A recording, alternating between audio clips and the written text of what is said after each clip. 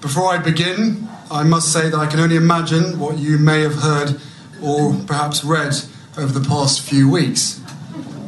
So, I want you to hear the truth from me, as much as I can share, not as a prince or a duke, but as Harry.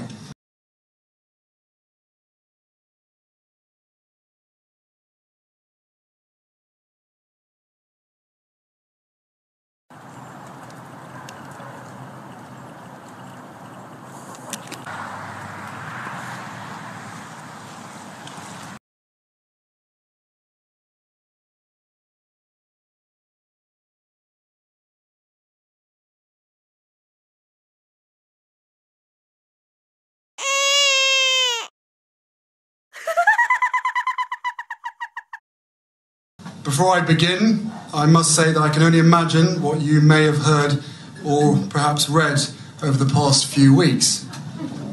So, I want you to hear the truth from me, as much as I can share, not as a prince or a duke, but as Harry, the same person that many of you have watched grow up over the last 35 years, but now with a clearer perspective.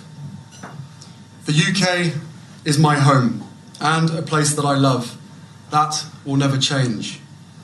I've grown up feeling supported from so many of you, and I watched as you welcomed Meghan with open arms, as you saw me find the love and happiness that I'd hoped for all my life.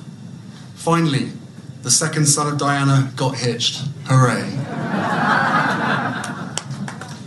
I also know that you've come to know me well enough over all these years to trust that the woman I chose as my wife upholds the same values as I do. And she does. And she's the same woman I fell in love with. We both do everything we can to fly the flag and carry out our roles for this country with pride. Once Meghan and I were married, we were excited, we were hopeful, and we were here to serve. For those reasons, it brings me great sadness that it has come to this. The decision that I have made for my wife and I to step back is not one I made lightly. It was so many months of talks after so many years of challenges. And I know I haven't always gotten it right, but as far as this goes, there really was no other option. What I want to make clear is we're not walking away, and we certainly aren't walking away from you.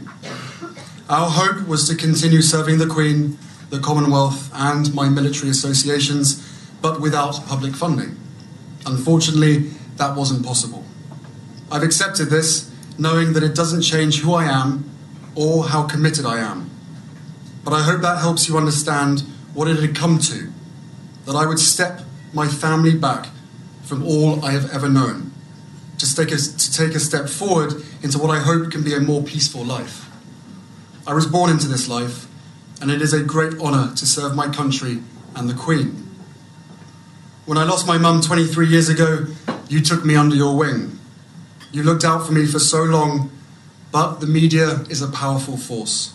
And my hope is one day our collective support for each other can be more powerful, because this is so much bigger than just us. It has been our privilege to serve you, and we will continue to lead a life of service. So in that respect, nothing changes. It has also been a privilege to meet so many of you and to feel your excitement for our son Archie, who saw snow for the first time the other day and thought it was bloody brilliant. I will always have the utmost respect for my grandmother, my Commander-in-Chief, and I am incredibly grateful to her and the rest of my family for the support they have shown Meghan and I over the last few months. I will continue to be the same man who holds his country dear and dedicates his life to supporting the causes, charities and military communities that are so important to me. Together, you have given me an education about living, and this role has taught me more about what is right and just than I could ever have imagined. We are taking a leap of faith, so thank you for giving me the courage to take this next step.